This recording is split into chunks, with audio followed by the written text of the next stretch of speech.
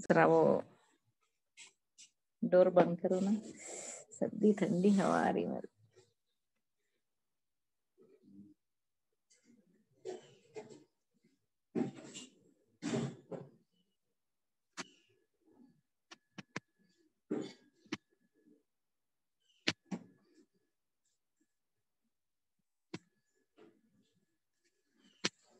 Assalamu alaikum everyone. Shall we begin?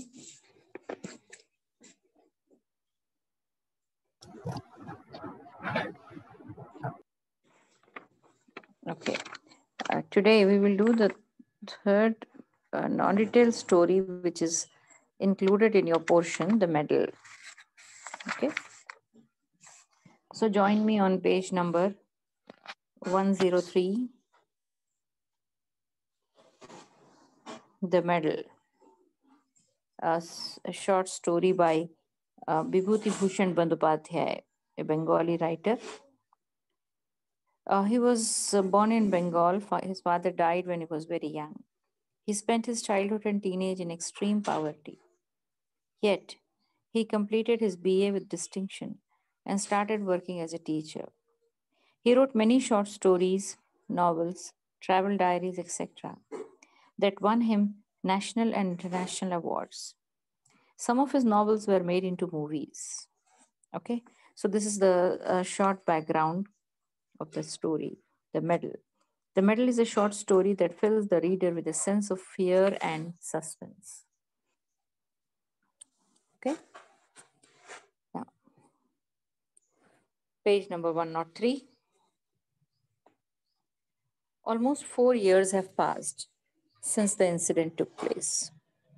Sometimes I feel it was a dream, but then I realize I did experience it, and it would be wrong for me to dismiss it as an illusion. I have led a most ordinary life, the monotonous routine existence of a school teacher. That day, while I was teaching class 4, I noticed Kamakhya struggling to snatch something from Sudhir's hand. When I scolded him, Kamakhya said that he merely wanted to look at the medal Sudhir had. I presumed it was an ordinary medal which Sudhir had won in his locality. I gave the boys a long lecture on friendship. I asked Sudhir to bring the medal to me. So the narrator is the writer himself.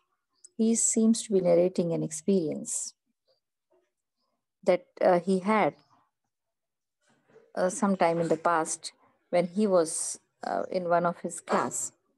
He says, now when I think about it, sometimes it appears to me as if it was a dream or it was an illusion. But then he says, when I experienced it myself so very clearly, then it can't be a dream. It is a reality. And he narrates it to us. He says one day while he was in the class, he saw two boys, fighting or arguing over something. When he found out what it was, uh, he came to know that they were Kamakhya wanted to have a look at the medal that Sudhir had. Maybe Sudhir had one of the medals. So, not realizing, not feeling that the situation was anything important or serious, he gave the boys, a long lecture on friendship. Now, and then he asked Sudhir to bring the medal to him. This is normally what the teachers do. Get that medal to me, and then the teacher takes the medal and keeps it with him or her. Takes whatever it is, okay? It was a big, old, intricately engraved one. On one side, there was an imprint of Queen Victoria in her youth. On the other side was inscribed Sergeant S.B. Parkins, 6th Dragon Guards, 1854. How had Sudhir got this medal? I asked him. And he explained that it belonged to his grandfather. An Englishman had given it to him. If he were alive today, he would be at least 106. So, on finding out, Sudhir tells him that the medal was actually his grandfather's, who was given that medal by one Englishman. How had Sudhir got this much? It was Saturday, and I had decided to go to my village for the weekend. I thought I would take the medal along to show it to Jetha Musai, one of the village elders. I would return the medal on Monday. So, thinking that, he keeps the medal with himself. Who? Who keeps the medal with himself? The teacher. Narrator. Teacher. Okay. Now, when the train reached my village, it was 5:30, and by the time I walked the 2 miles home, it was dark. No one lived in my village home. An old woman from neighborhood came and cooked for me whenever I went there. She told me that Vrindavan, my childhood friend, had also come to spend a fortnight there. I was very pleased to hear this, and I decided to visit him immediately. I thought I would show him the medal too. Vrindavan's house was across the river. As I walked along the bridge, I noticed that the river was in flood. I stood there, watching the river for a long time. It was growing dark. The bats were flapping around. Not a soul was in sight. All of a sudden, there was a strong compulsion within me, a desire to jump into the river. As I stared at the swirling, surging water, the feeling grew stronger. I did not know how to swim. If I jumped in, it would be the end of me. My legs were heavy and it was not easy to move. So he says, keeping that medal in his pocket, he reached his village, and then on reaching home, when he came to know that his childhood friend Vrindavan was also in the village, he decided to meet him. And now he's going to Vrindavan's house. On the way, there is a river, a small rivulet, in fact, with a small wooden bridge over it. But that day he noticed that the river was in flood. It was the water Ma'am, was what is the meaning of flapping? meaning of Flapping. I didn't get your word, beta. From flapping. Flapping around. The bats were flapping around. Means, see, when bats fly, they strike their wings against. They strike their wings against one another. So it creates a kind of a flapping sound, a mild clapping like sound. दो उनके दो परों का आपस में एक दूसरे से टकराना creates a kind of sound. Okay. Okay. Huh. And there was nobody there. It was, and the place was totally isolated.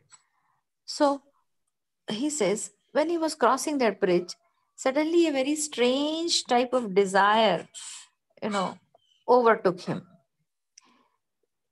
He stared at the swirling, surging water. Swirling means moving very roughly. Normally, when the river is calm, the water flows very gently. It just keeps flowing. Sometimes we don't even see that the water is flowing because rivers don't have tides, unlike an ocean. Okay. But when the river is in flood, then the water is just uh, pushing up and down. So that is called swirling, surging, rising with time. जैसे पानी का level बढ़ता चले जाता है, that is called surging waters. So the river was in full flood, and I stood at the bridge, not knowing why, and there was a sudden and a very strange desire in him to jump into the river. He knew that he could not swim. Then he thought, okay, if I jump, that would be the end of me. And first of all, the river is in flood. So a person who doesn't know how to swim, how can he manage?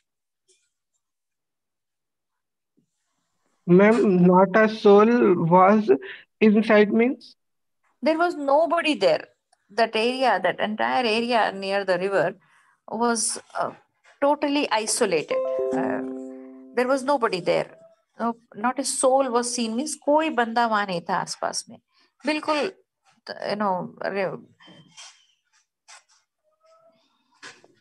Ma'am, compulsion means compulsion means very strong desire. So, ma'am, what is the page number? Page number 104. 103. 104. As I walked towards Vrindavan's house, the urge left me. So he says, for some time, he felt as if his legs have become so heavy that he could not move from there. But somehow he managed to pull himself and started walking towards Vrindavan's house. And as soon as he had crossed that bridge, that urge, that desire to jump into the river disappeared. It disappeared as mysteriously as it had occurred. I was puzzled. Why had this strange desire come upon me? Is it because I smoked quite a few cigarettes on the train? Because I had too many cups of tea? I thought as I increased my pace. Vrindavan was very happy to see me after such a long time. Since it was a hot evening, he suggested that we should go up to the terrace and come downstairs only when the dinner was ready. There was just one room on the terrace. We walked into the room when again the strange restlessness gripped me. So when he went on to the terrace of Vrindavan's house, again the same kind of restlessness was there. I asked Vrindavan to get me a glass of water.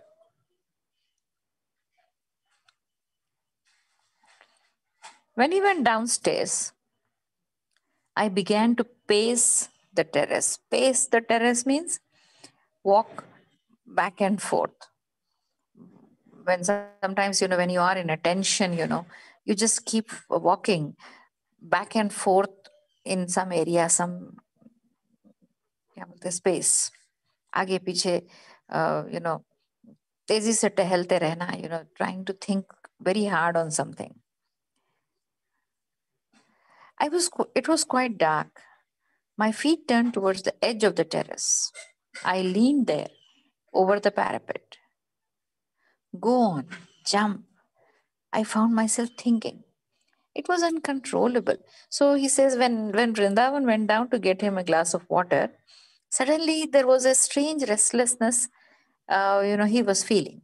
So he started walking, in severe tension over the terrace. And then unknowingly, he went near the parapet wall. What is parapet wall? That small wall that is constructed around the terrace. That is called the parapet wall. So he went near the parapet wall. And again, the same urge, go, jump. Somebody was telling him from inside. And it was so strong that he could not control it. He felt as if he just wanted to just jump from there. Come on, let's go in. Mother is sending tea for us. Vrindavan's voice broke into the silence. Why are you standing so close to the parapet wall? He asked me, somewhat surprised. I did not reply. So just then, at that moment, Vrindavan comes in and he says, come on, come inside. We'll have tea. By the way, Vrindavan asks him, why were you standing so close to the parapet wall? The writer says, I could not answer him. I did not know myself. We went into the room and continued chatting. A little later, Vrindavan went downstairs to find out how long it would be before dinner was ready. So, once again, when Vrindavan went down, he says, it was it. So, after some time, after having tea and all, Vrindavan again went down to know how much time it would be before the dinner was ready. It was quite hot inside the room, so I went out. The urge was there again, growing more intense each minute. Now is the time to jump. There isn't anyone to stop me. This is the moment, I thought. My brain went numb. So again, as soon as Vrindavan went down, he, because it was hot inside, he went onto the terrace. And as soon as he went onto the terrace, the same urge of jumping down was back again.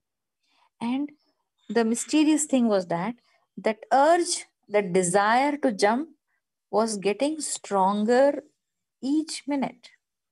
Minute by minute, it was getting stronger. Now is the time to jump. There isn't anyone to stop me. So something was telling him from inside, go, there is nobody to stop you now. Come on, move. I was startled by a scream. It was Vrindavan. He grabbed my shoulders and dragged me away. What were you doing?